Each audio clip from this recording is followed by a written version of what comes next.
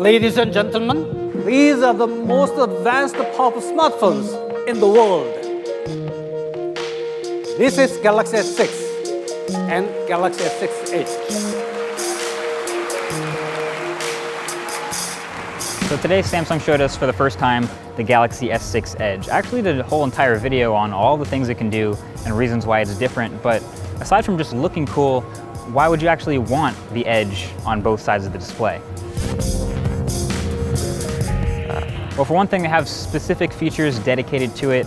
One of the things is always near where your thumb is on the display to bring in your contacts, and that's called People Edge. Another thing is when you get an incoming call, it'll actually notify you with the side of the display facing you. So little things take advantage of the fact that you can see the display from the side.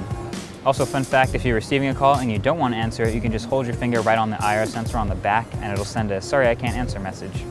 Another thing it does is when you're facing up, it'll, well, since it's an AMOLED display, not light any of the pixels except for the time. So you can use it as an alarm clock and it'll sort of dimly show you what time it is at night. But something really cool that I found that might not ever be mentioned on stage or in any of their presentations is the fact that so many apps, Android apps right now, take advantage of a little swipe in from the side. And that drawer on the side, which shows up in the Google Play app and Google Play Music and Google Play Movies and Hangouts and a whole bunch of other stuff, Gmail, Inbox, stuff like that, all takes a swipe in from right at that spot where the glass curves.